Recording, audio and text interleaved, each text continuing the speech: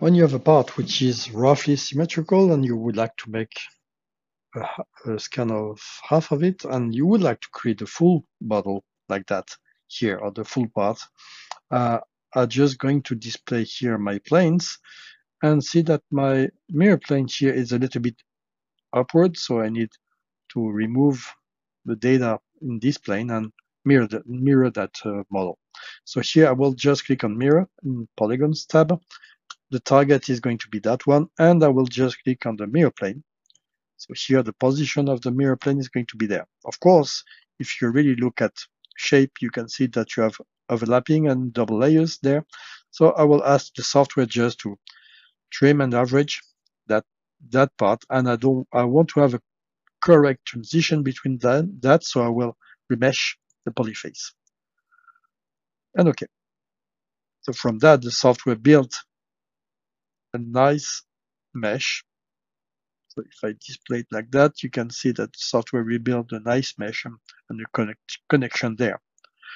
Now, if I go back to my part and I display it like that, you can see that this mesh is not really nice up there. So I will maybe create here an offset plane, roughly. So you click on the plane and Control to move the plane 130. If you want to tweak a little bit the value, you can double click on the plane and modify the value. So if I want to make 140, 114, yeah, 130 is okay.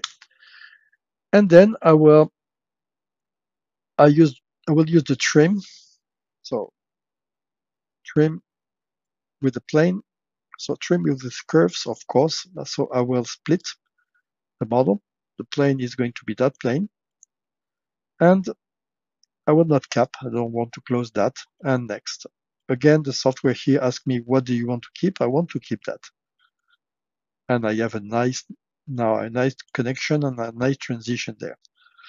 So from that, I will maybe make a thickness. So let's thicken this part. And I would like to have a thickness of 2 millimeters. And I will, of course, make a preview, just make a zoom here. So you see that the direction makes an offset outwards. I want to make it inwards. And okay.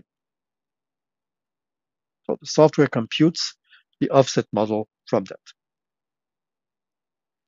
But if you just want to offset the model, you can still go undo, and instead of doing a thicken, you can make an offset of that and create a part which is offsetted from that of 2 millimeters. Again, the software shows you the direction. I want to make an offset in the other direction, and okay. So that is the offset function. It replaced the previous one by that one.